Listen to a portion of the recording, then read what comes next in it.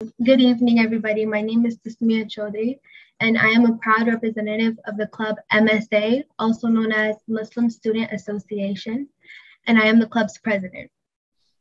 Hello, everybody. My name is Kashmala Swati, and I am the vice president of MSA. And for those of you guys who are curious, MSA is a newly restarting club which is open to Muslims and non-Muslims and people of diverse backgrounds. This organization has a set goal to educate the students and facility of the college about Muslims and what they are, as well as building unity through diversity. With the help of our advisor, who is also a well-known U.S. Gov professor, Mirsad Kurishstars, MSA was able to sponsor this event, Lesson of the Holocaust, with a very special guest, Mr. Pieter Kohnstam. Mr. Kohnstam is a Holocaust survivor, author, and a global ambassador of the Anne Frank Center. Kohnstam will be talking about in details of how in 1938, Germans and other Europeans led by the Nazis began and executed Holocaust against the European Jewish population. With that being said, Dr. Mirsad Kristallnacht and Mr. Kohnstam will be leading this event as well as moderating the discussion afterwards. And to now get this discussion started with Dr. Mirsad, would like to say a few words. Well, thank you, Tashmia. Thank you very much. This is a very nice initiative. We spoke about it in our club meeting, and we decided to actually do something special because event like this, or how you say, memory to something like this, it requires us to essentially do something special. And we reached out to Mr. Kohnstam, and he was kind enough to join us, which is excellent. And some students just couldn't believe it. I have to admit to you right away, Mr. Kohnstam, that they were so happy about the fact that somebody who knew Anne Frank will join us for this conversation, because for some of them, that book that they read was very, very important book. So I can say, to begin with, it's great to be with you all again. Thank you to you, MSA, for initiating this conversation, and thank to Social Science Club and Social and Behavioral Sciences and Human Services for supporting the event. If you are interested in any of these clubs, you can reach them directly through their Instagram social media accounts. And so today is November 10th, and we wanted to essentially on this day do this program. Why? Because on November 9th and 10th in 1938, Nazi leaders in Europe unleashed a series of pogroms against the Jewish populations in the territories under their control. This event came to be known as Kristallnacht, or the Night of Broken Glass. The Kristallnacht became a turning point in the history of the Third Reich as the event that signaled the shift from anti-Semitic rhetoric and legislation to the violent action and aggressive anti-Jewish measures that would culminate with the Holocaust of 6 million and probably even more people. As we did before, we at Broward College want to remember innocent victims of these events and learn from that. In this instance, we want to learn what happened when one of the most advanced European societies was enabled by its government to slide into the darkness of ethnic and religious intolerance and hate of its own people, of its own Jewish population. So with us, to help us remember and learn about Holocaust, is Mr. Pieter Kohnstam, a global ambassador of Anne Frank Center in the United States. Mr. Kohnstam was born in Amsterdam in 1936. His parents, Hans and Ruth Kohnstam, were forced to flee Germany to Amsterdam in Netherlands during the early days of the Nazi regime. It was by chance that the Kohnstam's apartment in Amsterdam was just downstairs from the family of Anne Frank. Ruth Kohnstam, Mr. Kohnstam's mom, became a close friend of Edith Frank and Anne, the youngest daughter, and Anne became Peter's babysitter. Both children attended the local schools in the neighborhood. When Nazi persecution of Jews in the Netherlands became intolerable, the Franks went into hiding while Pieter's parents decided to flee Amsterdam. And after a year-long trek through Belgium, France, and Spain, they reached safety and freedom in Argentina, South America. In 1963, Mr. Kohnstam immigrated to the United States, where he pursued a career in chemical industry focusing on pharmaceutical and cosmetics. He became a United States citizen in 1968. He and his wife, Susan, married in 1965 and have 2 children and 3 grandchildren. Now, Mr. Kohnstam is retired and he lives in Venice, Florida, while he's still active in the community affairs and education of people about the Holocaust. Mr. Kohnstam is also an author, and his book, A Chance to Live, was published in the Netherlands in February 2008 and Germany in 2016. If you're interested, you can get his book on Amazon, and I just posted a link in the chat for you to essentially look, and probably if you want to get it. And so tonight we're going to first hear a presentation about his journey, his interaction with Anne Frank, and events that preceded the Holocaust in Europe in the 1930s. And then we can open the microphone and have a conversation about everything with questions and comments from you in the audience. And so, Mr. Kohnstam, thank you again for your kindness and willingness to join us and help us better understand this horrible experience of Holocaust. And now microphone is yours. Please take over. And we're going to turn off the camera so that, we don't distract people and you can essentially be the only one with a camera on.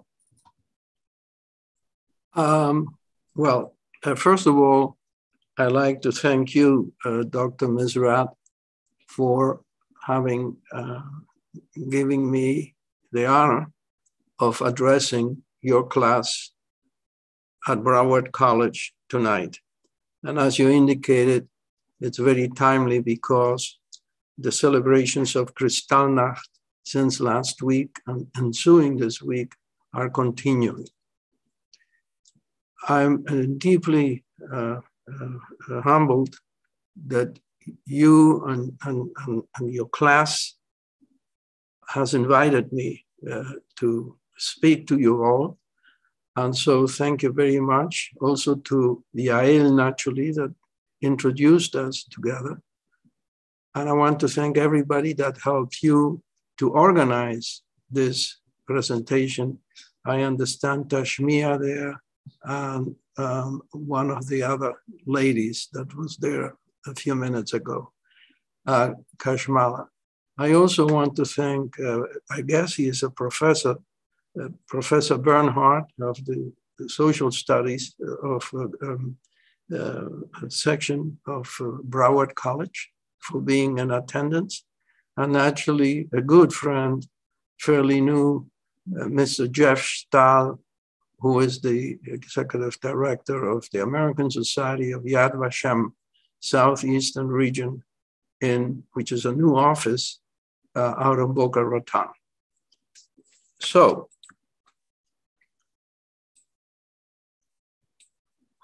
this country is at war. I'm paraphrasing the BBC announcement on September the 3rd, 1939. That was Edward Morrow, who out of London made a statement announcing that the BBC would ensuingly, mostly in secret, continue to broadcast all through the war years for all of us who listened to the BBC surreptitiously during the war. This country is at war, and the story is of my parents and mine, A Chance to Live. As Dr. Misrat said, that's the prize-winning book in English. And the next 2 pictures on the right are in the Netherlands and in Germany. The cover of the German book on the bottom right is a painting of my father. And we have the road to Argentina, which started for my parents in Germany in 1933, ensuingly to Holland, and from Holland in 1942, eventually landing in Argentina, which had not been planned, and was a 1 year, 13-month trip of mostly walking through Europe. Next. That is my father Hans, who was an artist. With two of his paintings, he had studied in the famous Bauhaus in Dessau near Dresden. Next.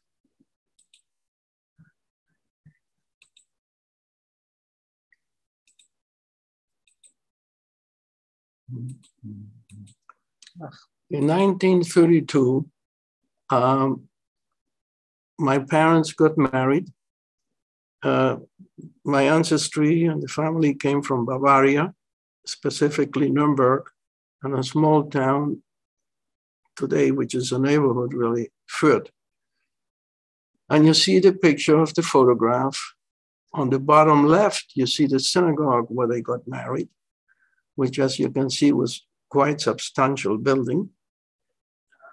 I will just say this, that during Kristallnacht, November 9, 10, 1938, 1,000, synagogues were destroyed. 1938, you see the picture on the top right, what has been left from one of them, and on the bottom is a photograph that Susan and I took of a stone to remember and remind people where a synagogue had stood earlier. Next.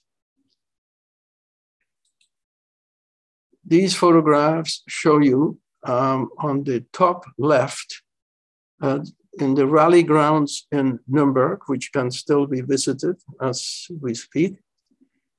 And I have to say for a minute that those who are denying the existence of the Holocaust and the existence plus everything else, all what I have to do, go and visit the rally grounds in Nuremberg. And there you can see 500,000 people gathered. Next is a, I'm sorry. Next is a photograph of Hitler already being on the picture, being elected as chancellor with the standards and the swastikas. And if you look carefully in the top of the standards, you see the circles, and on top of that, the eagles. And what he had in mind was, by infusing fear, is to remind people that he was thinking of the Roman legions in coming into to occupy the lands that he had planned. The bottom picture is obvious. So next. Starting shortly after 1933-34, my parents had to flee. Within seconds, no, not seconds, within minutes, somebody had seen a painting of my father, who lived at that time with his young wife in the ground floor apartment in Fürth, Nuremberg. And they saw the painting of his, and somebody accused that to the police. My father was accused of painting degenerate artwork, which then, as some of you may have read, many artists and painters and composers and everybody involved in creating and developing were accused of degenerate art. What you see are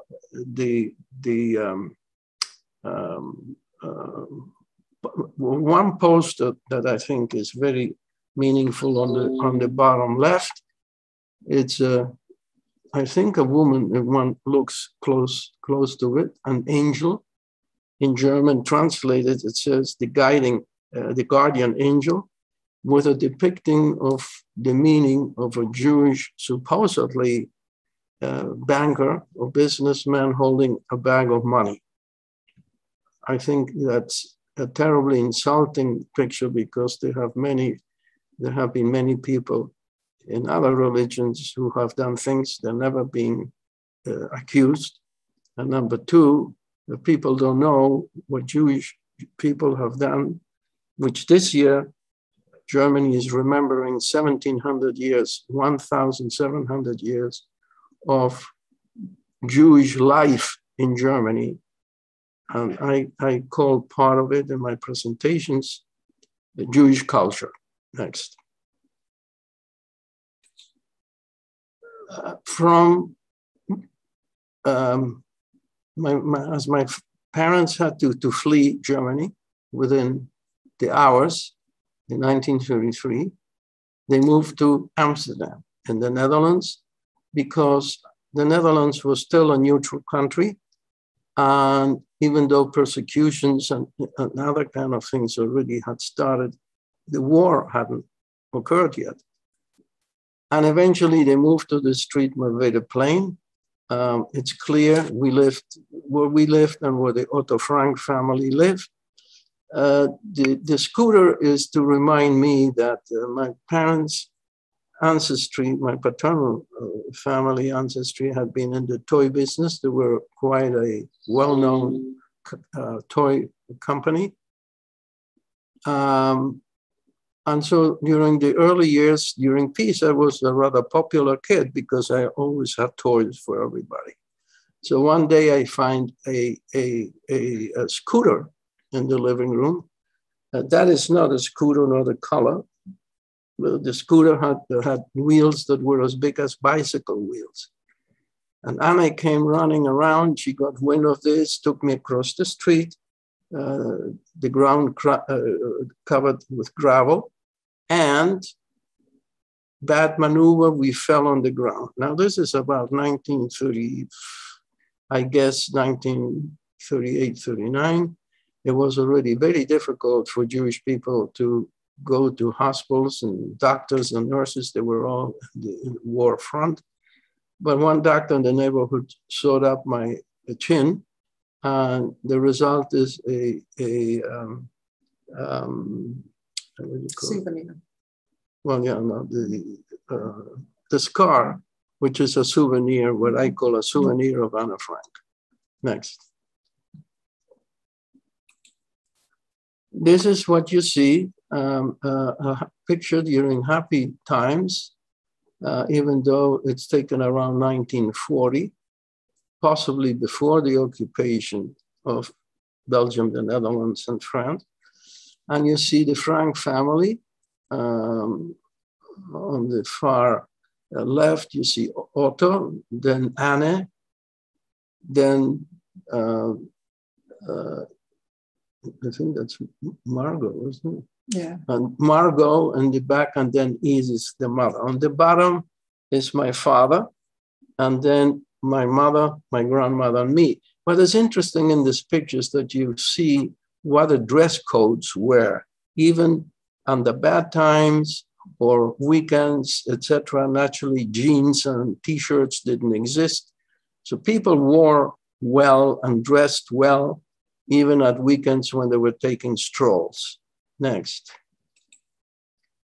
That is what it is. And Anne is looking down on the picture on the far right to possibly what was our garden. Apartments on the ground floor, like ours, had small gardens in the backyard. Next. That is the garden. I will refer to this a little later, especially the alley. Next.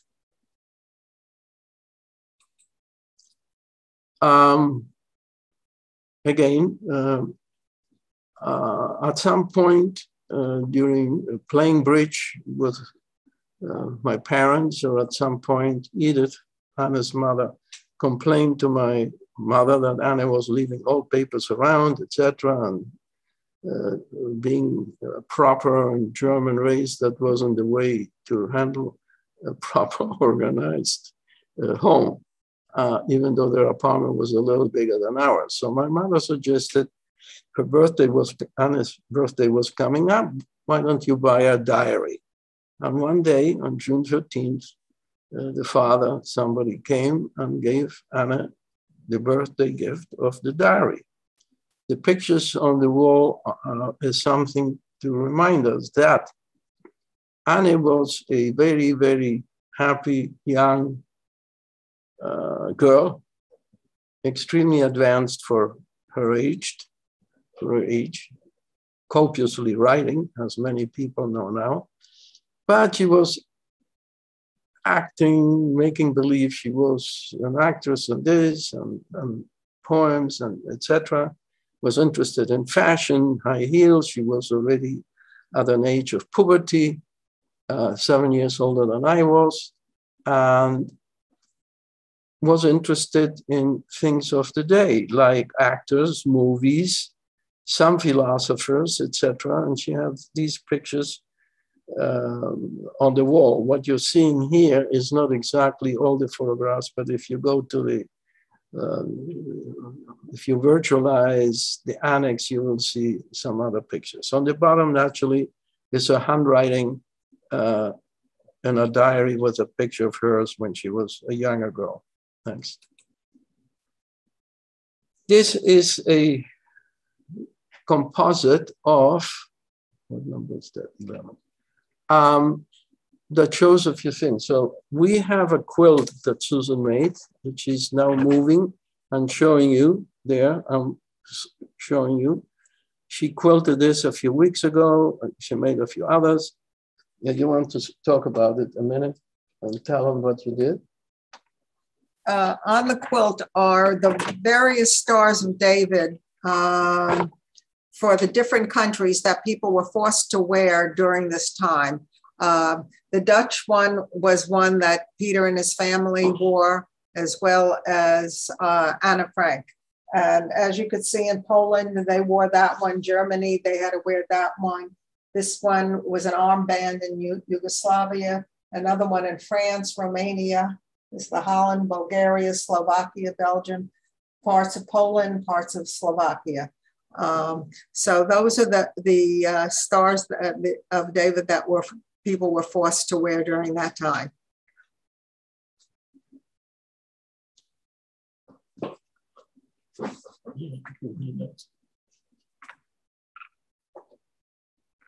I'm going to show you something. It's about the second or third time I'm showing this in a presentation, because my wife generally doesn't let me show this. I keep it under a bed, and this is what it is. Hold it there, hold it there. So, yeah. And you see a piece of bread on the top. These are original Stars of David. I didn't wear those, but other people, brothers or sisters, did. And I was able to get that many years ago from Amsterdam. The piece of bread is to remind me that for the longest time, we didn't have to eat or bread, especially during our flight, which was 85% or so of a walk all the way from Belgium, the border of Belgium with the Netherlands, to Spain, with many, many fraud adventures and terrible things. Mirsad asked me if I can expand on how Jewish neighbors acted after the prosecution of Jews started. Well, I have a short answer. Terrorized and in fear. We started to be persecuted, as I said early in the presentation, in Germany, my parents and many others, in 1933. And that ensued until, naturally, it came worse and worse. 1940, during the occupation of the various countries in Europe. What the Star of David did, which you see on the slide, and as Susan said, they were handmade out of fabric, generally in a yellowish golden shade. stitched in the middle the name of Jew in the country's idiom, in this case, Jod, meaning this was in the Netherlands. What that did, it separated society for the first time in hundreds of years, if not even ever before, even though in Germany, Jews had been persecuted before, but they were always reaccepted, even by some bishops and so on, as the history of Germany ensued. The Netherlands was always a country of people who were friendly, neighborly, helping. And I would be stopped on the streets and the public transportation, which I did often because my mother would take me. It was a good babysitter when I was a little pain.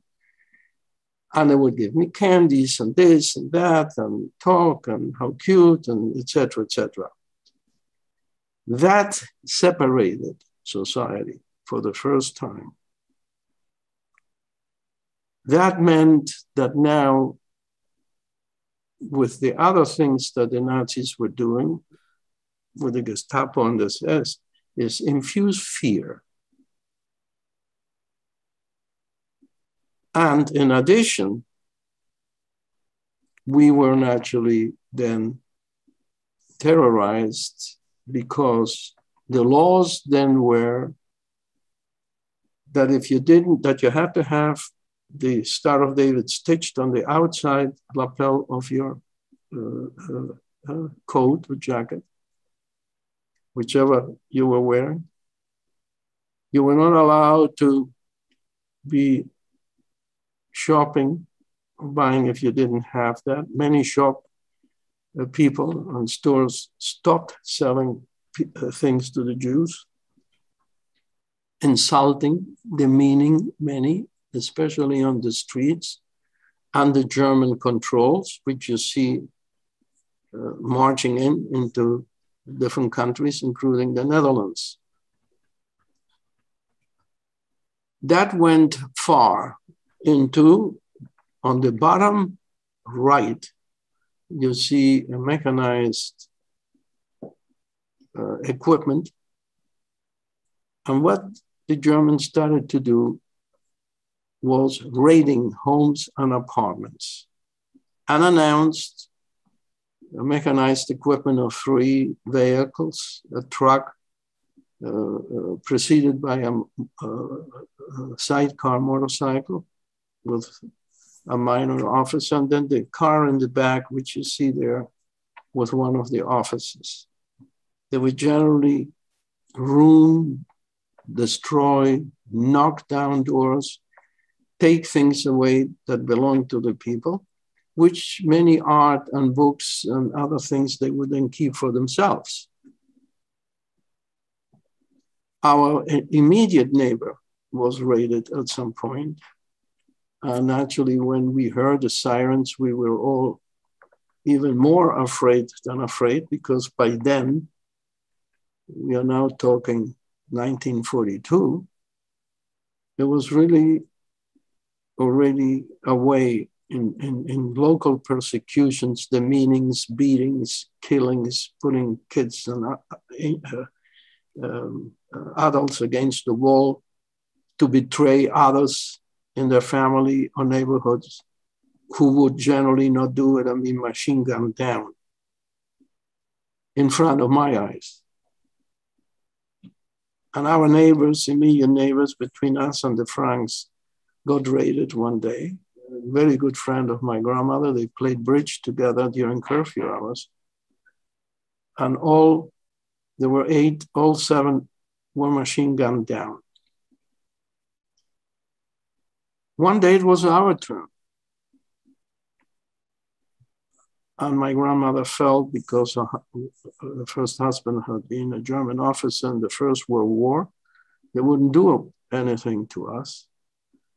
They didn't really destroy anything and whatever, but they sort of wanted me to betray the family and a lot of things. This was the first incidents that we had where I was confronted with a direct contact like this before. Nobody got trained, nobody was educated in this. We didn't know how anybody would act or not. So here we were standing in our living room, my grandmother and I, in front of my parents. And I wasn't talking, in spite of the fact that my family and others know I talk a little bit, etc. But I was mum. Eventually, I felt a piece of paper being slipped into my hand. And just by gut feeling, I didn't move. And eventually, at some, not to create attention, eventually, I made believe I was coughing. And then a few seconds later, put in my mouth, again, not to attract attention, and I swallowed it. The soldiers got disappointed, a little fed up, left. And afterwards, I asked my grandmother, I said, you know, I swallowed this paper. What happens next? She put her arm around my shoulder and said, Pieter, which is a diminutive in German and Yiddish, don't worry, it'll come out. Yes, it did come out at some point.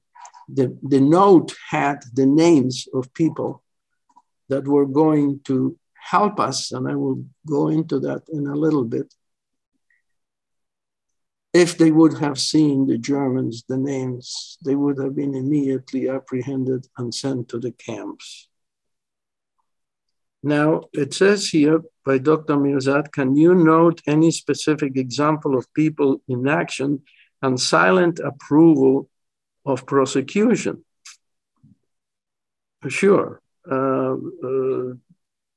Unfortunately, there were a lot of people in action, either because of fear or because others were involved with the Nazi youth or whatever.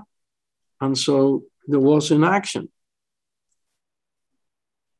The great Elie Wiesel once said, the reason for many of the problems in the war was indifference. And if there's any youth there listening to me now in this meeting, please don't be indifferent. Read history, know what is on. Be sure you talk the truth and stand up. Fight ignorance with knowledge and respect and dignity. Next. This is a list that somebody wrote, I think, in the one of the archives or wherever. It shows the street Mervedo plane on the top right in red, and then 17, us, the Kohnstam. Few lines under that are the Franks. And Susan will tell you about the other picture. The other picture is a map of Amsterdam. And we visited a museum in Amsterdam, and they told us that they made such an accurate map of where all the Jews were living in Amsterdam that it was easy enough for the Germans to go in and find them. They said they didn't have to be so accurate. It was their big mistake. And this picture it is a picture of children that were put out of the regular school and had to go attend a school only for Jewish children. Pieter says he recognizes the teacher in the center and the principal over towards the left.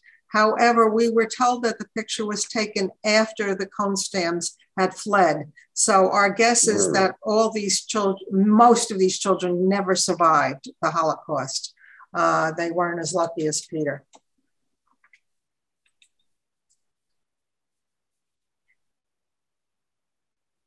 The time came where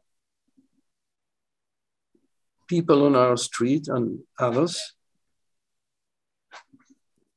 were sent orders to present ourselves to a railroad station, in this case in Amsterdam, with the belongings that you are seeing that Susan translated, the call-up notice, 2 shirts, a work suit, a mug, a pullover, a towel, toilet articles, food for 3 days, which is what a train would take us to Westerbork. We were told much later that 1,500 people had been ordered to go to the station and 750 fled, among them the Franks and us. The rest were sent to camps. The interesting thing of this is, and you cannot see it, is that the letter was sent by a department in the Netherlands of Emigration, which apparently the Germans used very cleverly to front for them, not to be giving people another chance of accusing them of being the bad guys. And obviously the Jewish Dutch organization went with it. I don't know if they could have done anything else. From Westerbork, which is still was a way station gathering prison, it's still a prison today.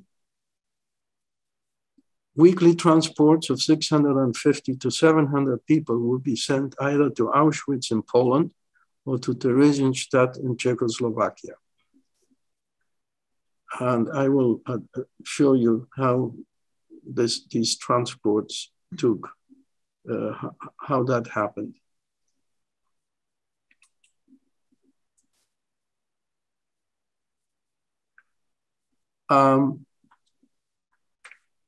There you see on the top left, Gerda Leske, which was one of the families mentioned on the little paper swallowed.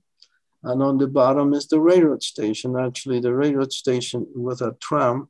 Many years ago, our first trip to Amsterdam, about 15 years or something ago, I remember the white and blue, and there's still white and blue. Only the railroad station didn't look as nice as it is in that picture.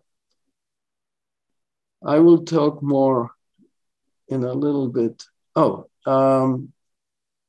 So the Leskes were a Christian German family that my mother got very, very friendly with.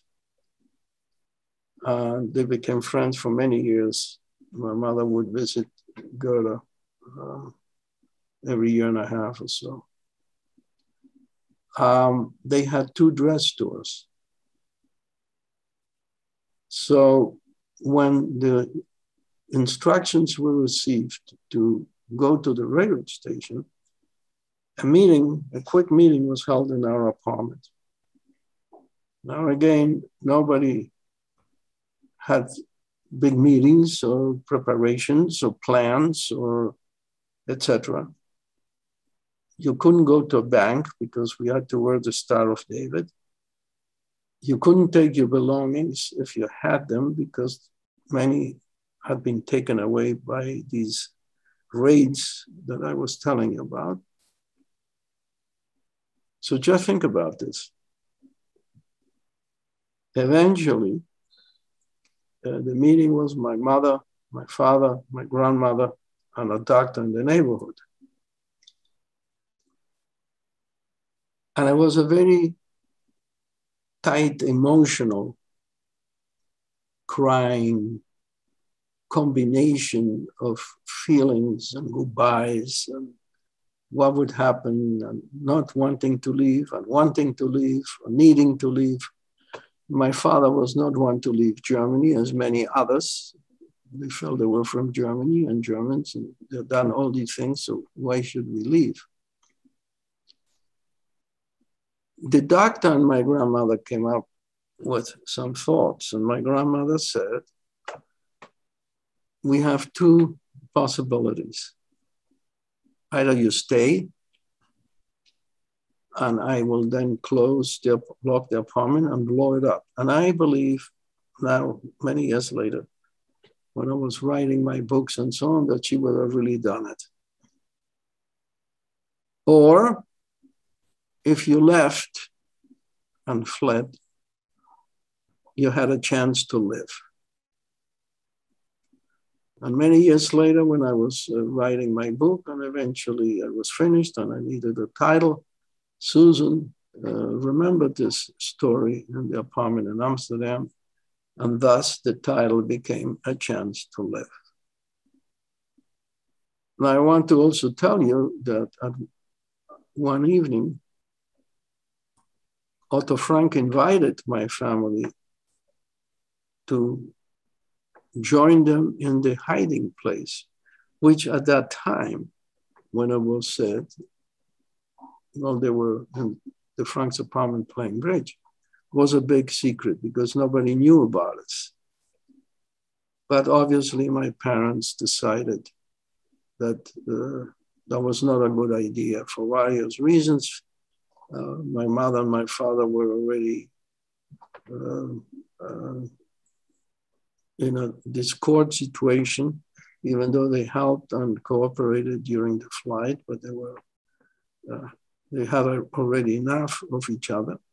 And I was a little kid talking and etc. Anna was also gregarious and talking. Nobody knew how long we would have to be in hiding and how this would all work out being cooped up for an X period of time. So on the top right, you see the yellow map, which starts in Amsterdam and goes down to Maastricht. So when the orders were received to go to the station, my mother immediately called Gerda, who the Leskes had two dress stores, one in Amsterdam and one in Maastricht, about 2.5 hours south of Amsterdam, as you can see on the bottom of the first map. And she said, come to my shop immediately and we'll plan.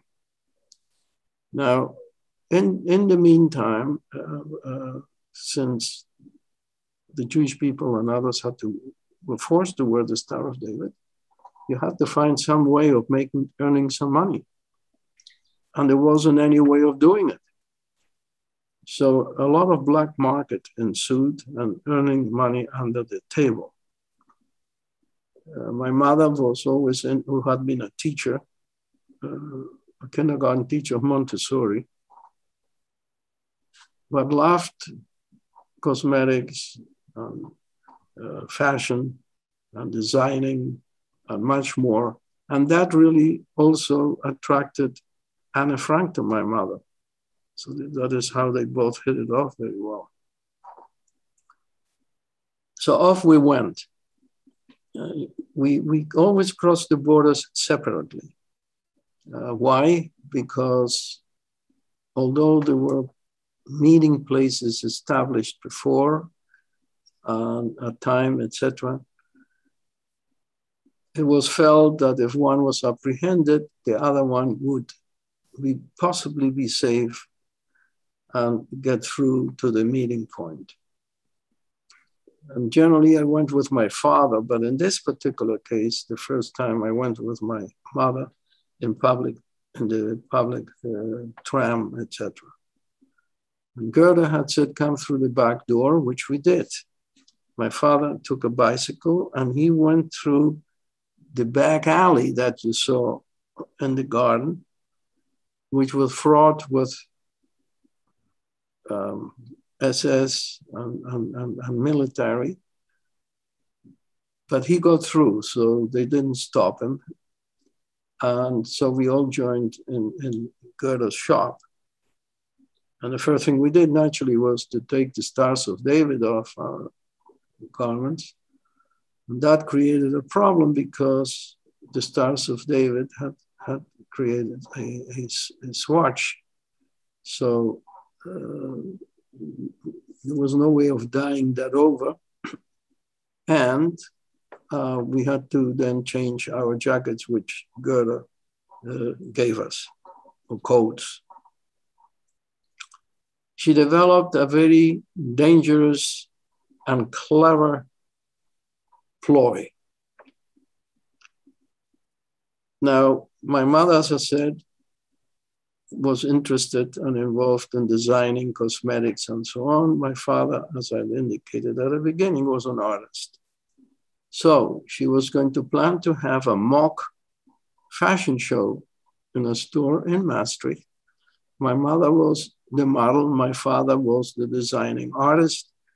And in the ride down to Maastricht, which, as I said, was 2.5 hours by a train, I was not allowed to recognize my parents.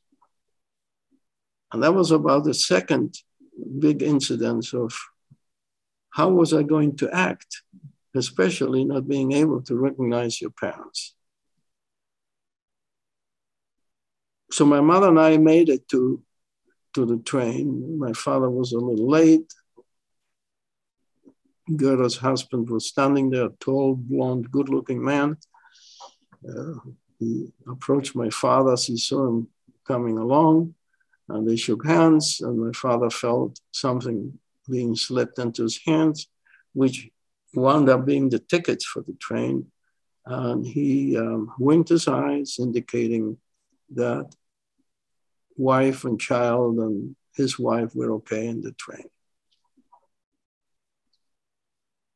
Naturally, the big thing came not to recognize my mother. That was one. There was something else I'll tell you in a minute. That was, I remember looking at my mother and she looked down on the floor and out, and I knew exactly what the message was. And I got very emotional at that time, at that moment. It was a loaded train full of workers going to Maastricht from Amsterdam. And Goethe hugged me and I got tranquilized and things were okay. But then the guards came and were checking documents. And that was the train guard with Gestapo. Well, we all froze. And my father started, he was sitting on the back of us, so I couldn't really see him. And my mother was in the front, a few seats away from where Goethe and I were. And now, how was this going to work out? Well, a long story short, the guards saw the document and asked one question that my father answered and stamped it, and everything was fine. So the test of him falsifying documents did very well. And in fact, those falsified documents helped us almost until Spain. And then the white map is what ensued. And I don't have the time to go into this, but it's all across France. And I will have one more little story or two, and let's go to the next picture. This is France occupied, and still two Frances before France was occupied. And the thought was, and goal, that if we could read somehow the borderline between the red and purple, specifically the river Cher,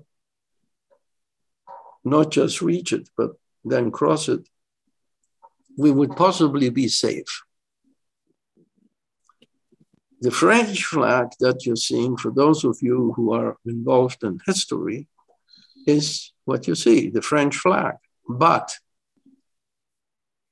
it has the Croix de Lorraine. The Croix de Lorraine became the mark of the Free France under de Gaulle and of the resistance in Free France,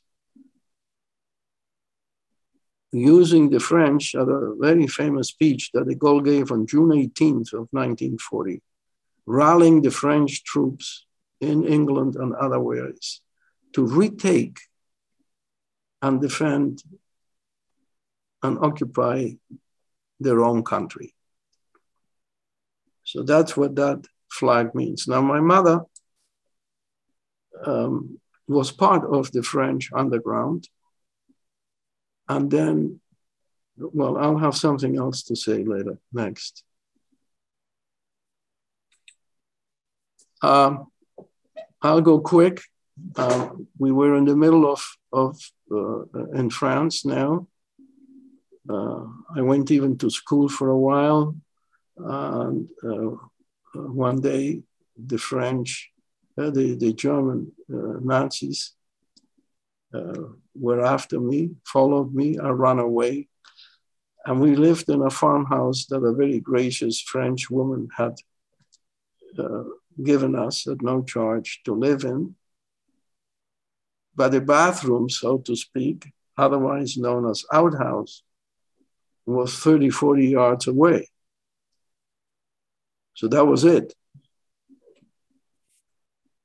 No showers, no bath, that's it.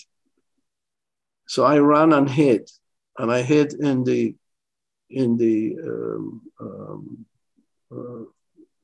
toilet. Well, there wasn't a toilet. It was and the ground was a hole with feces, and that is where I hid myself from toe to head for half an hour, and I disappeared. Naturally, my mother came running. She was with some farmers, possibly making some new clothes with an old sewing machine of some sort. There were no fabrics or anything, so they must have used bed sheets or curtains.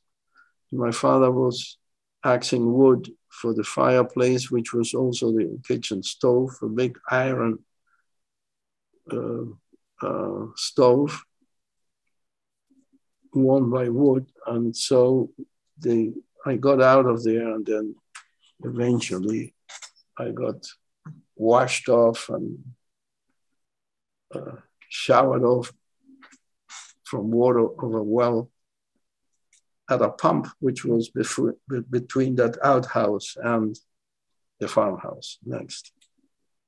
That is the Cher River. And Susan found this photo one day, and it's really very much what I hadn't thought. So I cannot go into detail. This is another big adventure, how we crossed it at 4:30 in the morning. 6 people, one an elderly couple, they drowned, another big sad impression. And there was one fear thing after another. So people ask me, how was it very fearful or whatever? Well, it was one after another. We were overly feared already. Next. The time came when France was occupied now. So the police came to the lady that had lent us the farmhouse, and we had to leave again within 20, 25 minutes. And she made arrangements because her husband had been in the Turkish-French Railroad Union to get some packages, passages, etc. And don't forget, we didn't have baggage. We didn't have much money, if at all. And so here we were. The train was supposed to follow the blue line into Perpignan, but as Germans had it, they changed course. And you never knew when, where, and how that would happen. And it went from the top there to a place called Gurs. But little did we know until a little bit later where that train stopped at Gurs. And in the train again, my mother was in one car, my father and I together in another car. The Gestapo was heavily guarding everybody. And the train had stopped in the middle of that red line and in the middle of juggling back and forth, continued, and it was cold. We are now on the foot of the Pyrenees mountain range between Spain and France. By chance, my father saw a sign someplace, and he froze, and other people froze, because Gurs had been a way station, not exactly a concentration camp, but a prison camp, where many of the partisans of the Spanish Civil War had gathered and were in prison, and many people who had fled from Eastern Europe through France. And so now there you were. Now just think about it. For those who had come from far away, mostly with no many funds or anything, and wound up there, and then being shipped back to the east, to either Poland, Auschwitz, or Theresienstadt. The pressure on these poor people. And then eventually the train continued to Perpignan.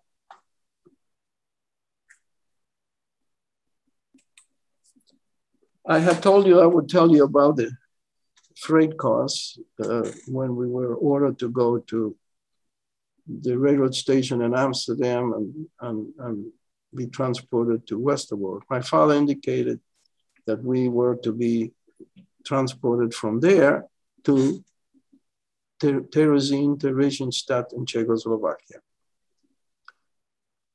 So these are the freight cars that were used.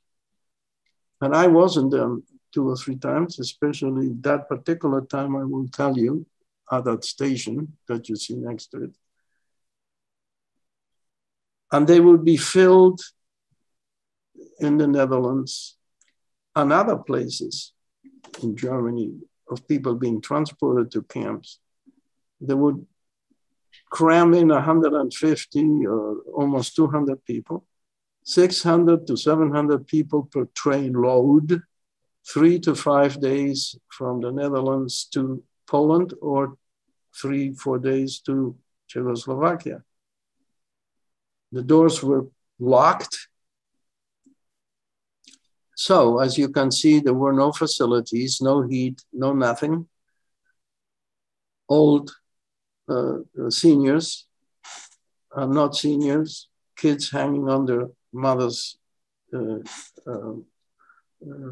clothes, crying, no food, no hygiene. So this is what you had. And naturally the towers were run or manned by the Nazis, by the German soldiers. And if anybody ran in or out of the trains, they would be machine gunned down. The railroad station is where we had to stay one day, one night at midnight, waiting for the connection with the underground to take us on the train, i.e. the freight car that you see, hopefully going to Barcelona, Spain. But he was half an hour late. Now, this is in Perpignan, on the foothills of the Pyrenees. It was cold, freezing, no food, no this, no that. And the plan of crossing the Pyrenees took 2 weeks at least to plan and arrange with underground and other people. How my mother ever did that, we don't know, but she did. And my father didn't know any languages. My mother knew 11 perfectly. He only knew English badly. No, he knew English, but with a German accent, and German, but nothing else. So eventually, when we heard the resistance worker reading a paper, somebody was coming along reading a paper and whistling a certain children's rhyme song, we knew that was him. And we got eventually on a car, on a train, not then knowing where this train was going to go.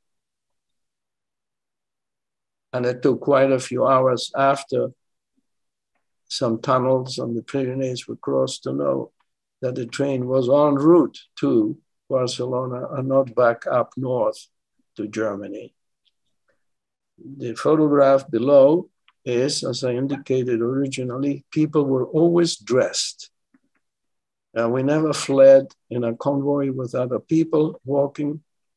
We walked ourselves under the stars on fields and ate and hygiened and did whatever we could as best as we could.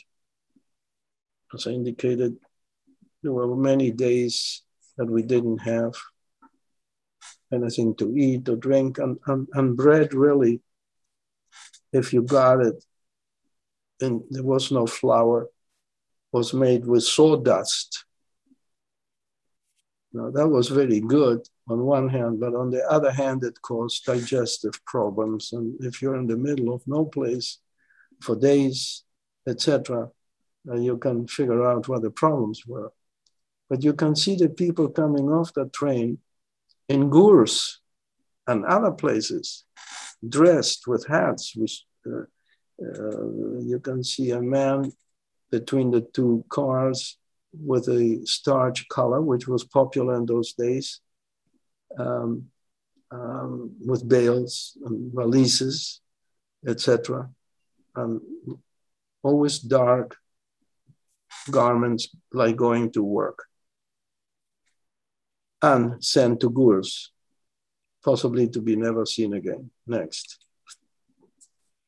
Here are different depictions of people being given some water by some helpers in a freight car, and some depictions of women where my mother was imprisoned in a women's camp for 3 months. We lost control, and the little we know, it was a psychological, mental, depraved kind of place to be.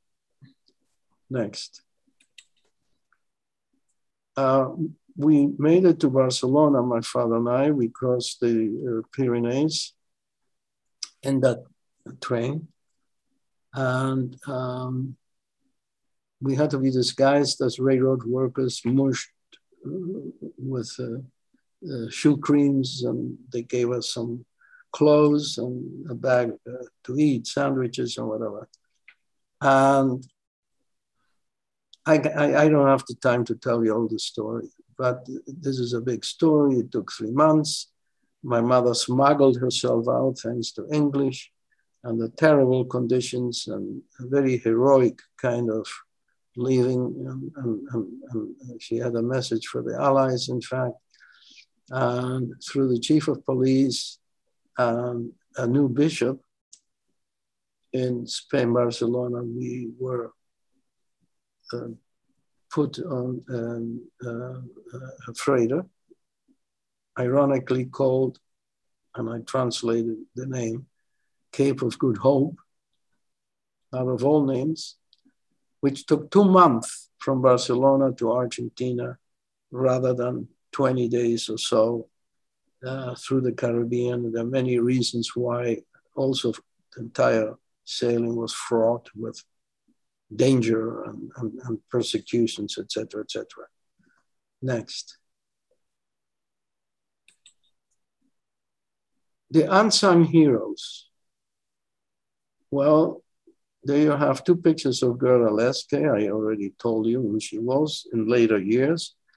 And about 10 years ago, so my wife and I did finally make arrangements. I don't know if Jeff Stahl is listening to this. Through Yad Vashem in Amsterdam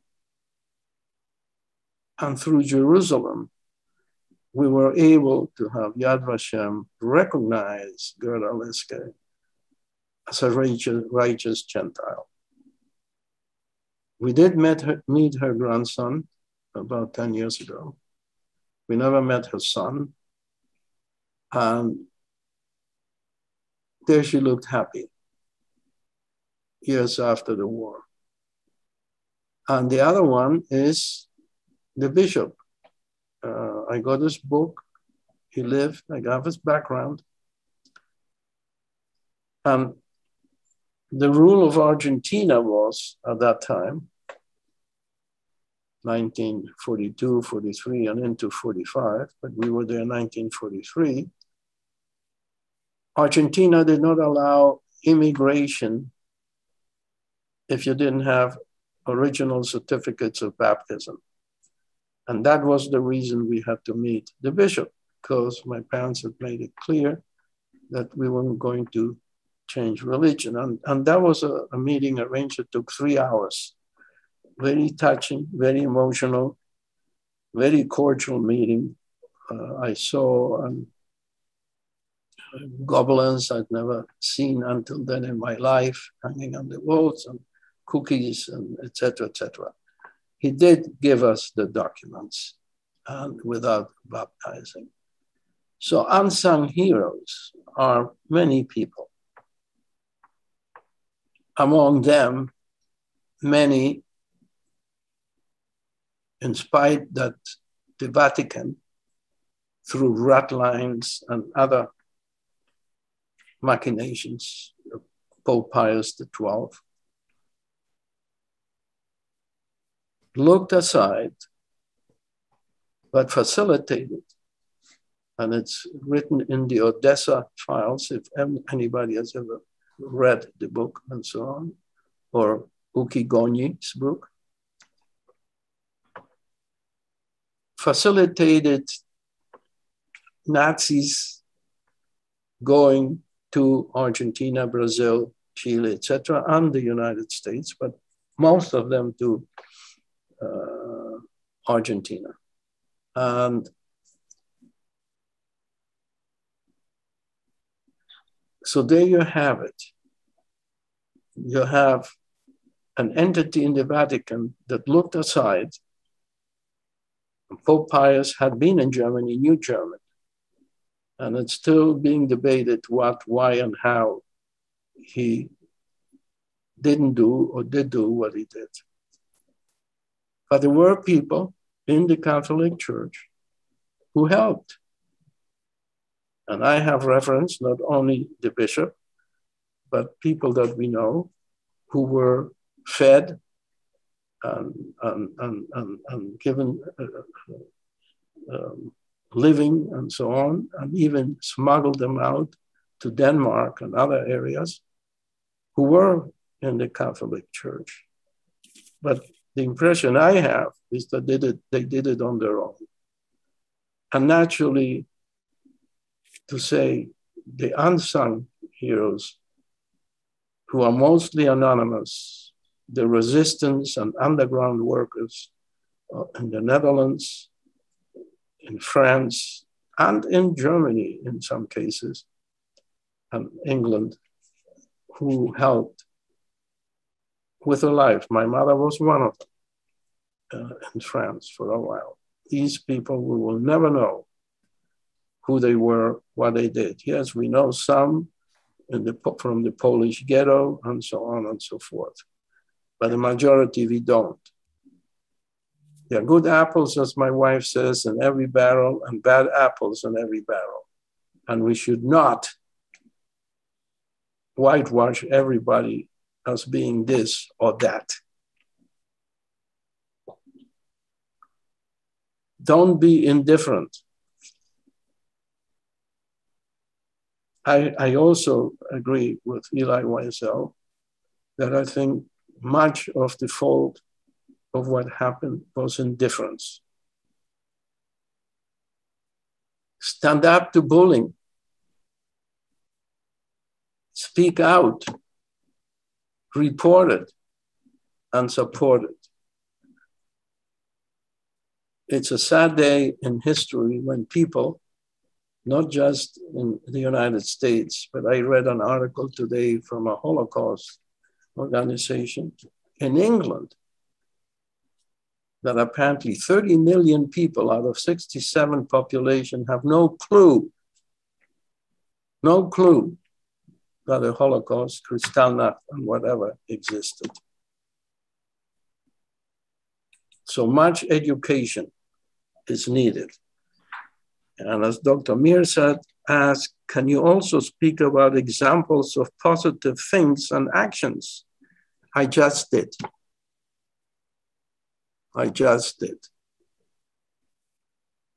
Do I have any thoughts from the time that you still remember? Well, I just spent over an hour talking. Okay. And if you give me time, I'll keep you here for another 2 weeks talking. Well, maybe it's time to a little bit invite our guests if they have questions and if they want to speak directly to you. So please, all of you who are present here, if you want to say, if you want to ask a question, just raise your hand or and then turn on your microphone and you can speak to Mr. Kohnstam directly.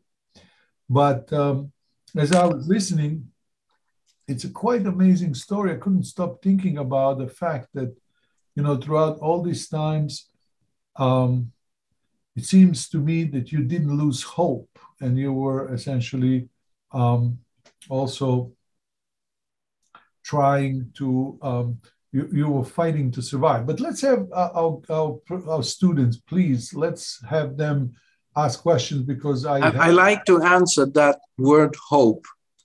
I have a chance to speak with Mr. Kohnstam all the time, but I have Amanda, then Edwards, then Jared. So please, Amanda, Edwards, Jared, go ahead. Because I have an answer for hope.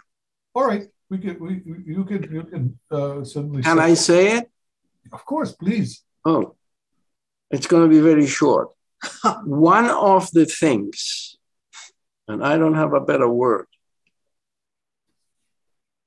through 5,782 years of Jewish being in history, especially during the Holocaust, under the severest situation that the Nazis couldn't take from us was hope.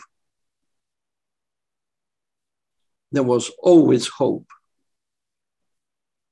And it's a good point you made, Dr. Mirsad, that the children, if there are any listening, should not lose hope.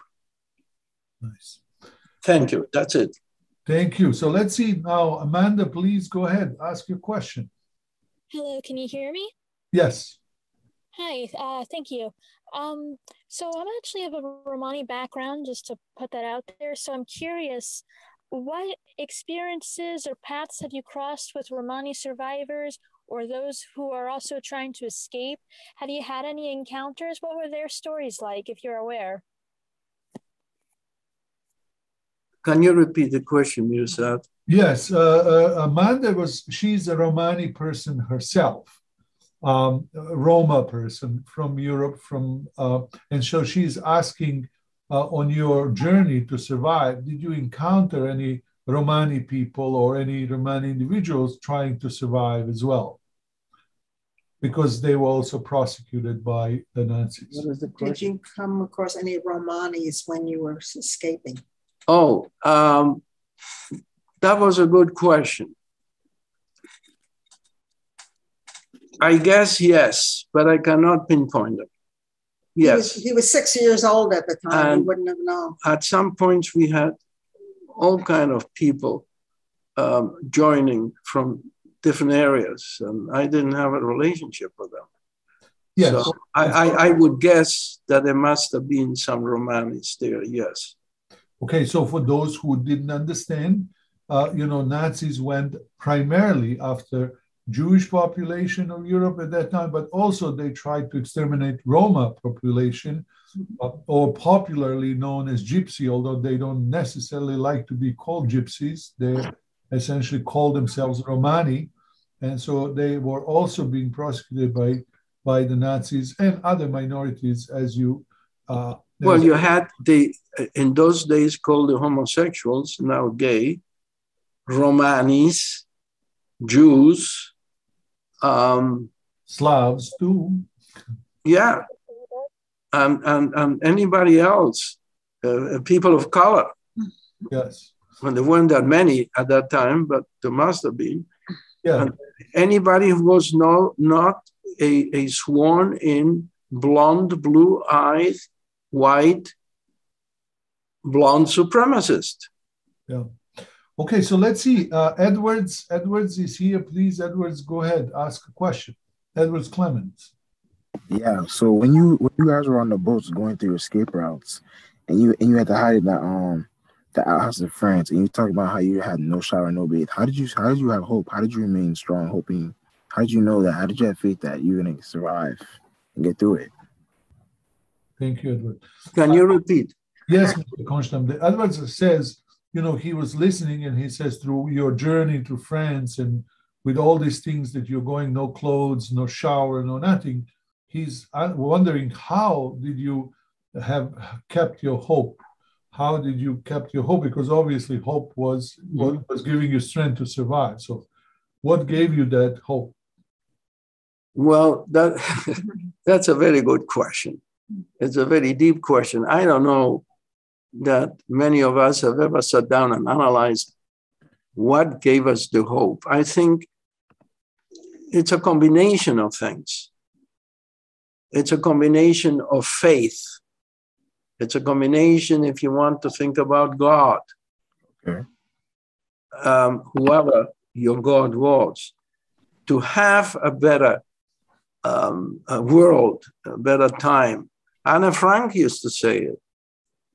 And she was only, 13, 14 years old when she said it. She already had that vision. So how did you gather the different ingredients of a pie called hope? And many didn't. Many succumbed, or many decided to commit suicide. We had people in my neighborhood in Amsterdam who did that. They weren't going to join. They decided, no way. So there were many like that. So it's a very, very difficult question how to answer that. How do you feel when you're against the wall, being forced to betray 20 people who are seniors, parents of your own and others, to tell the Germans that they were who they were hoping you would betray? And they wouldn't. And some were teenagers. So how do you gather this? I think people, thanks God, don't know. And I hope never have to know, like your children, grandchildren, our children, grandchildren, what it takes to be under and against that wall. If it is an oven in the concentration camp with a wall and being shot, to have to make that decision.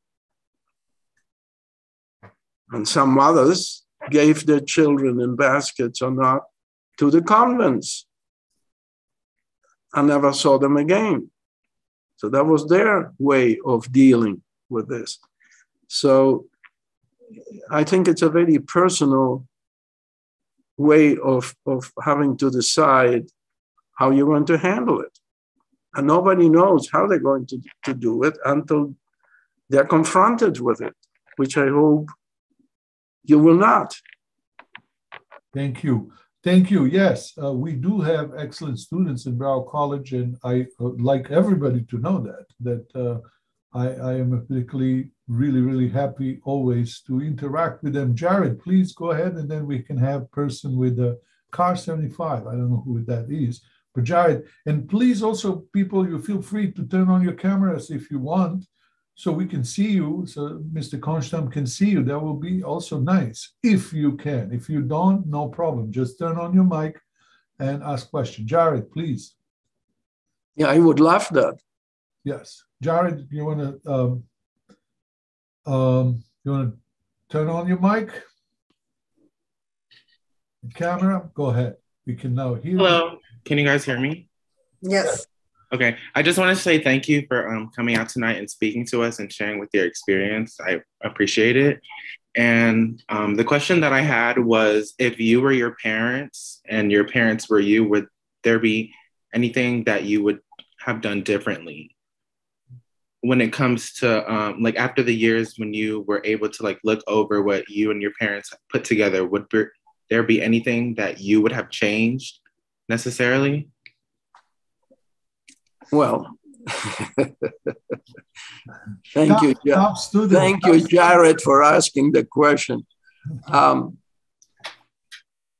know, you're asking me a question almost 80 years later. The difficulty is, what are you going to decide and do at that particular moment that you're confronted to having to make these decisions that you were not prepared and had never had to make before? So I can sit here and tell you all kinds of things a posteriori, now what could or could not. Then, at that time, I thought the decisions were the correct decisions. Mm-hmm. Because what else are you going to do? I mean, everything you did, à la minute, as we say in French, is you didn't know how if you're going to hide under a railroad, on the tires of the car, or this, or here, or do what. You didn't know. Did you do the right thing? My answer is, if you came out alive and you were okay, you did the right thing. Right. Now I have a question for you. Are you Brazilian or Portuguese?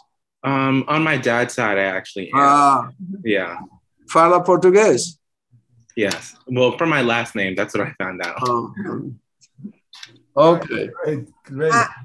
I think I would also want to add that you have to understand his parents' marriage was on the rocks when they started out on this journey. They realized that they had agreed they'd get divorced if they survived. So maybe that was an impetus to keep going. They did have a child they loved dearly, both of them, and they cared for. And I think he was the glue that helped them through this tragedy, this whole trip.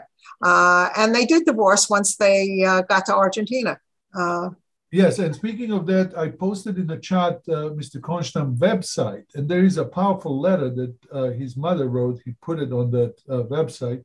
I was reading it, and it's really powerful. So I recommend you read it. She was recalling essentially the same experience of how they tried to escape. Okay, but let's see. Now, Car 75. Thank you, Jared. Excellent. Thank you. Thank you again. Thank you. Car 75. I don't know who the Car 75 is, but would you introduce yourself and go ahead and ask a question? Hi, that's me. I'm sorry. Hey, you. Hi, sorry. I have to warn Mr. Kohnstam. This student was so amazed that she will be talking to you that she came to me and she said, Professor, I can't believe I'm going to be talking to somebody who actually knew Anna Frank. Well, thank you very much. Thank you. And what is Car 75? My name's Caroline Rollins. That's my username for Zoom. Oh, I thought it was a Rolls Royce or something. Oh, no, I wish. That'd be cool, though. Okay, go ahead. My question actually does have to pertain to Anne. What was your favorite or most memorable memory that you've had of her? What was my favorite memory of Anne? Oh, God. I think if I'm going to take all the things that she said and did in our apartment, not house, it was her demeanor, her personality, her I'm going to use the word gay, but not in the sense that you people think, gay of happiness. She was always happy, dancing, pranking, asking me to being 7 years younger, to be the audience and to do this. And Susan has to tell her what you used to say if you continue to ask her. Well, my favorite Anne Frank saying is, Peter, if you don't stop talking, you're going to put a hole in my stomach. So this is how she was. And to answer Jared's question again, here's this girl in the 1940s in a concentration camp, thinking of a better world and that people are really good at heart. So where's this coming from? And so she was always that happy, coming along and practicing and writing. Well, writing was a little boring, but she was always acting and impersonating and movies and fashion. I mean, that's what I remember, this happiness, this smiley face of this little girl. And she really brought some felicity and happiness into our own apartment. Yeah, you have to know that his mother was into fashion design, clothing, and that she wasn't all that caring about whether everything was neat and orderly. So Anna could end up in her closet trying on clothes and playing around with the clothes and leaving the papers around, and it didn't bother her mother or apparently his grandmother either.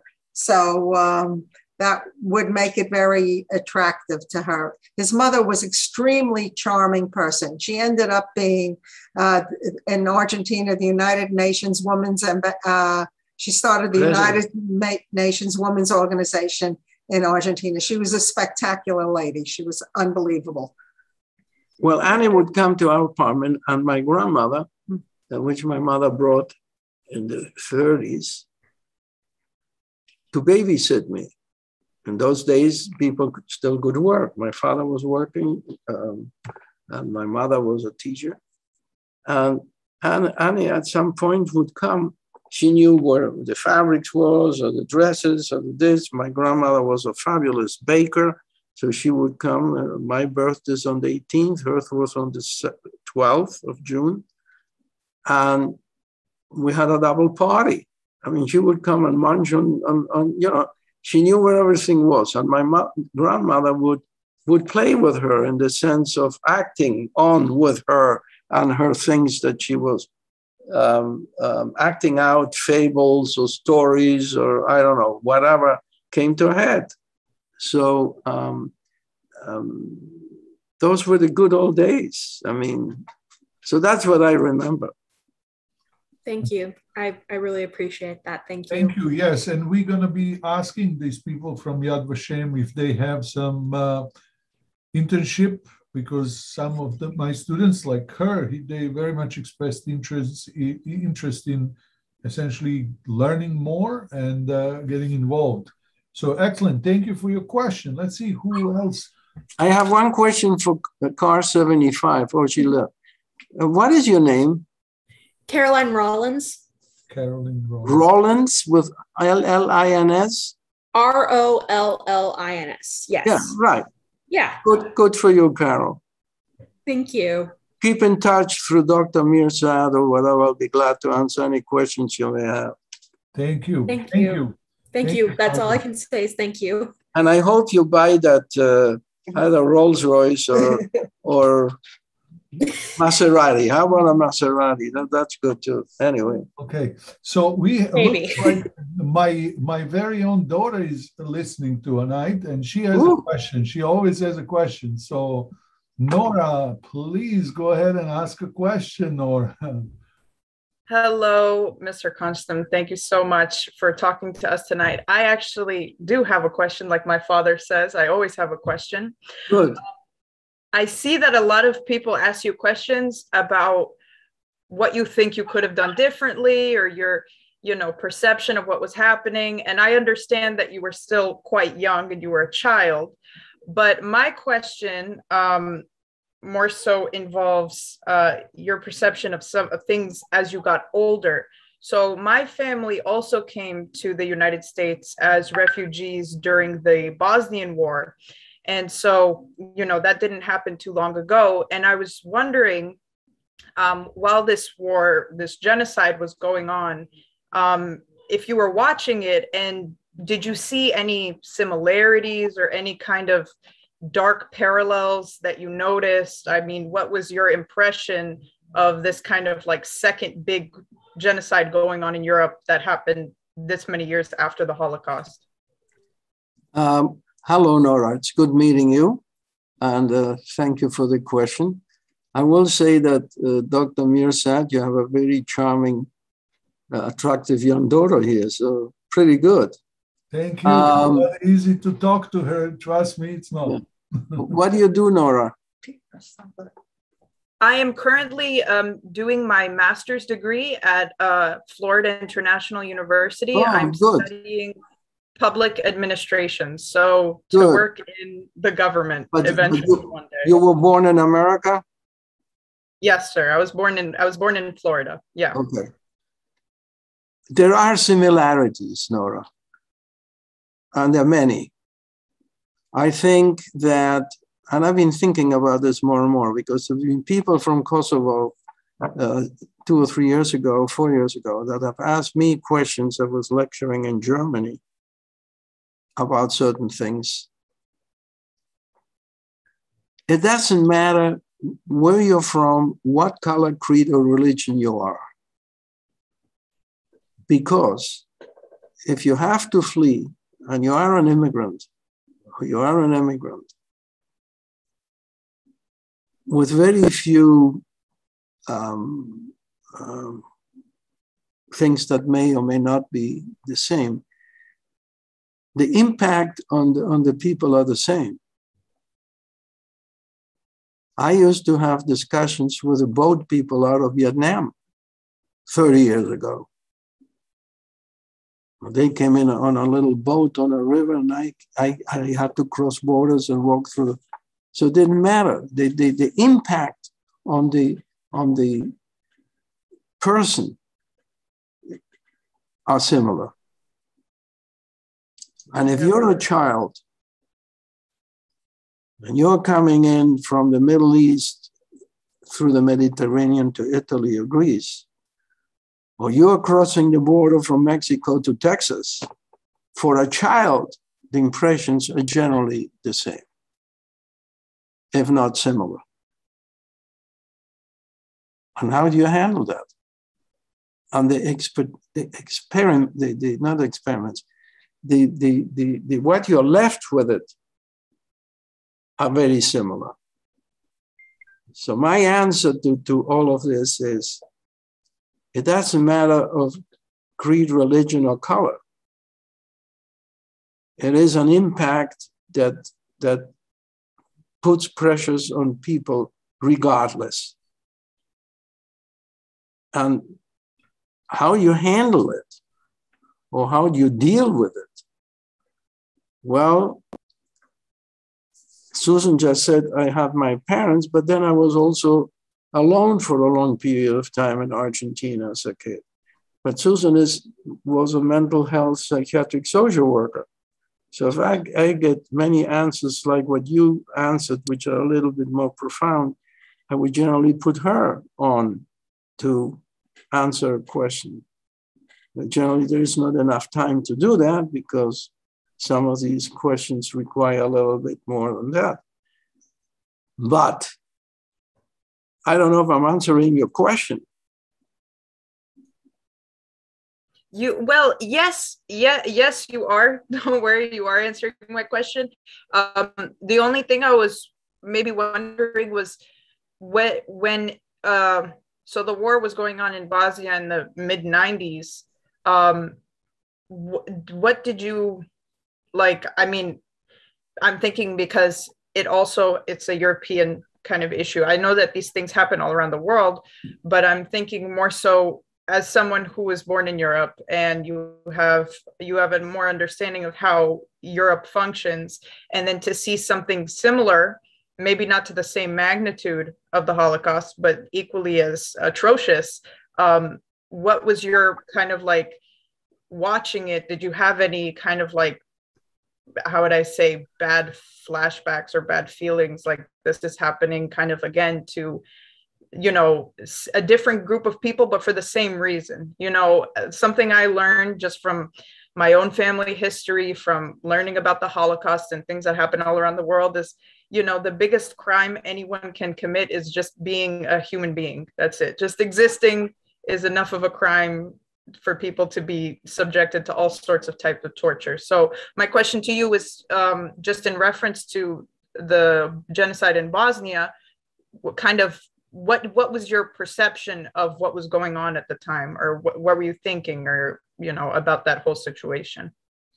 All right. And well, I think we also have. Excuse me, go ahead. We have 2 more questions, so let's.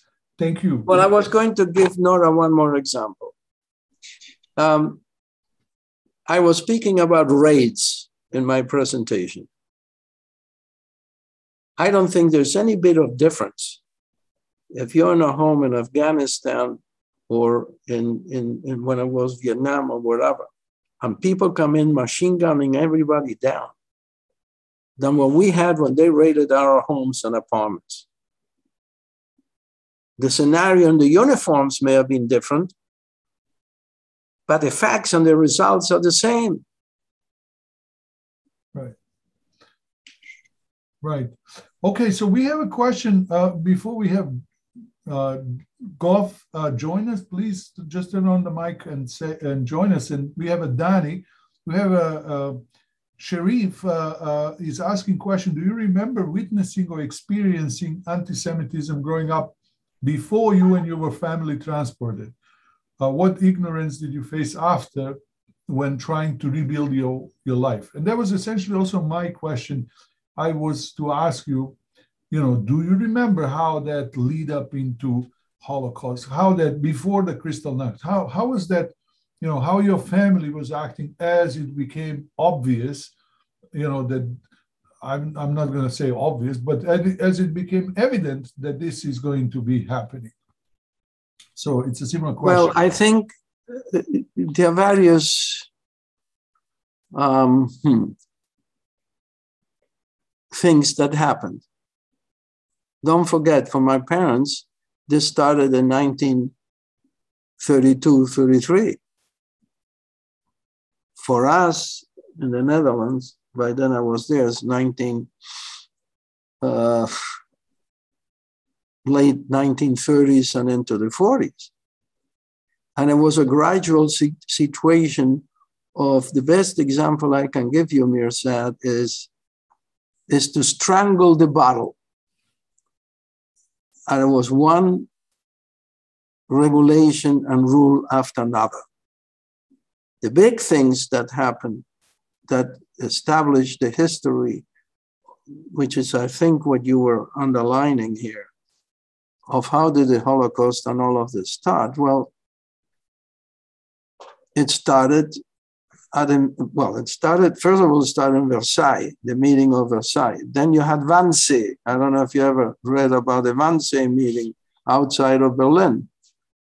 And then that gradually, these individuals that were part of that, Eichmann was part of that, Haider was part of that, talking about Czechoslovakia. Where is Nora? He was eventually killed there at some point. These were intelligent people. They were not that they were uneducated. What happened is that they gathered and magnetized others who joined in, and it became a rowdy crowd of criminals. They just decided to go along. So, and then actually Kristallnacht, I forgot to mention. So these are some of the things that happened, and people started to know and figure out. I remember people were talking in our apartment all along that things were going to happen, how they were going to happen, etc. And then they did.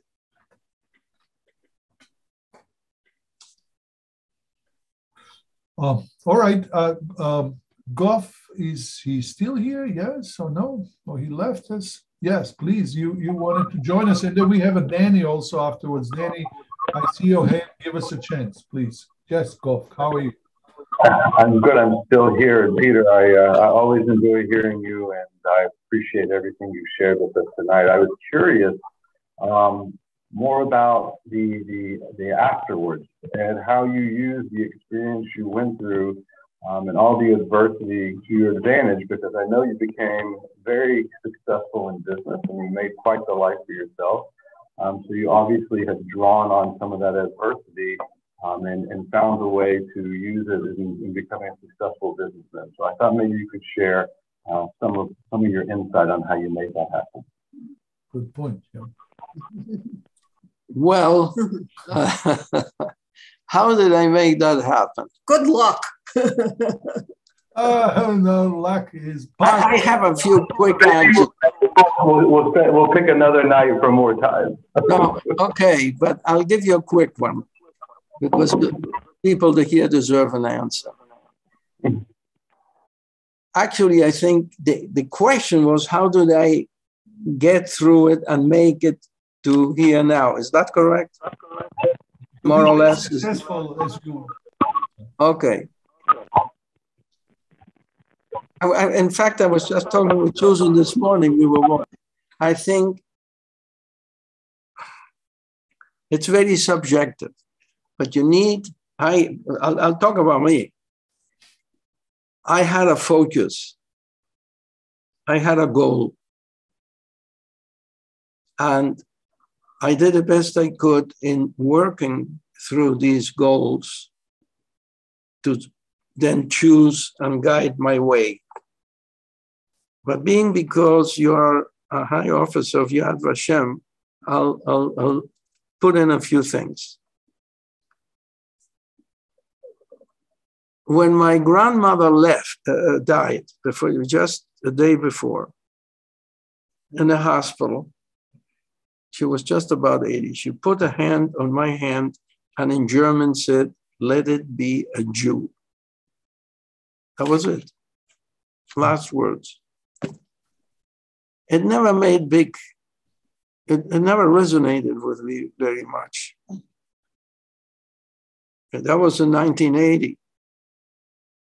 By 1964, when I met this young girl here, which is fantastic, and I wouldn't be here without her, really, who is still training me or therapeuting me, if you want to put it that way. I did. How? Because by somebody who I never know if he was Jewish or not. I was working with a goy in New York City to keep my feet wet for 4 months. I asked him one day, I was 28 now, where do I meet a Jewish girl or whatever? I had never been very religious, by the way. He said, go to Temple Emmanuel. So I said, what the hell is that? So we'll go up Fifth Avenue and you'll see a big synagogue, that's it. So I did. January of 1964. And when I joined, if you know Beshared, 2 things happened. I not only met her when I had to work to gain her heart or her mind. Her heart, I don't know, but her mind, yes, wasn't easy. And I didn't know that in the synagogue were distant relatives, Kohnstams, but with 2 M's spelled. And many years later, I found out they contacted a company, blah, blah, blah. I got a call. Well, long story short, I got a job when I stayed for 35 years with H. Kohnstam Chemicals, and I got a girl. Why? A synagogue, Beshared. So, but I have 3 grandchildren, 3 grandsons. What kind of wisdom do I leave them today when what I'm talking about is 80 years ago when I was a kid? Many things have changed, but many things have not. The values have not changed. Tenacity, goals, to be motivated and to educate, etc., and all these other noble things that we keep talking about. So Excellent. that is how I moved forward. Now, during the war, Susan indicated, and it's a good point, it never occurred to me, I was with parents. I was always with people, with family. So I would tell my kids that I'm allowed to be screwed up, but you don't have an excuse to be screwed up. So it's that kind of thing. Excellent. So this is essentially, Goff, you know, behind every man, there is a woman, right? Like how they say. So here we have heard that one more time. Very good. So let's see, Danny, please join us and ask your question, comment, and then after that we can finish our discussion. We broke the time essentially 45 minutes. So thank you all for patience. Danny, please join us. Go ahead. Good night. So my question is, I know like when this whole situation is happening, you're obviously very young and it could be a very scary time and a lot of things probably were running through your mind. And so I just want to know, like, what's one thing you probably would tell your younger self now that you've grown up and you can look back on the situation? Like, what's one thing that your now self will tell your younger self, like getting through the circumstances that you had to face? Thank you. What would you tell that 5-year-old Pieter now in order to survive all this? That's a good question. You see, I told you we have excellent students in Broward College. Yeah. What would I tell me 80 years ago? Well, I think I can only think what my grandmother would tell me. And I mean, I admit we didn't have many philosophical discussions in those days, but during the good times, my grandmother would tell me stories for children's stories about the Bible and this and that. I would tell little Pieter to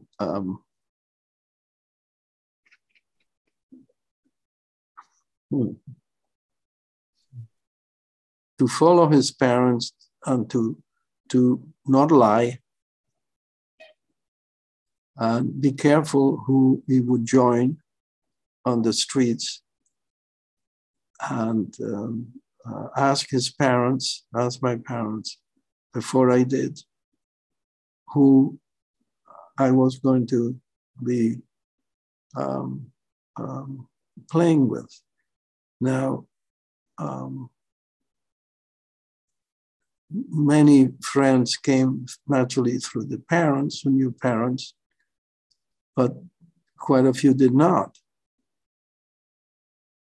So I wouldn't give little Pieter a philosophical discussion, because that would not be, but maybe give examples of the Bible for children. You know, my grandmother had a book. She would read to me stories of the Bible, but with drawings for children, you know, which was, I still remember it. And I would give examples to just be right and do the right thing. And that's about the only thing I could do at this moment to tell him. I don't know what else I could tell him if it is not that he was confronted with a certain issue or problem. You know, to do the right thing, be honest, be courteous.